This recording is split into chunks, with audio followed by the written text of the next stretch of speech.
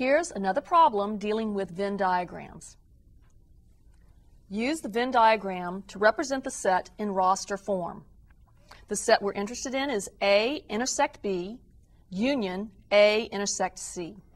Let's begin by figuring out what sets are indicated inside the parentheses.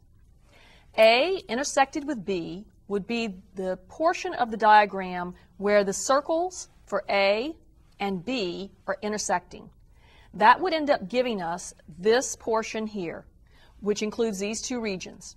So we're going to have as our intersection of A and B the set containing the elements A, F.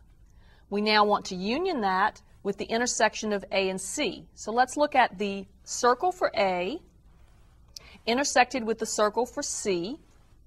That region, which would include that intersection, would include the elements A and H.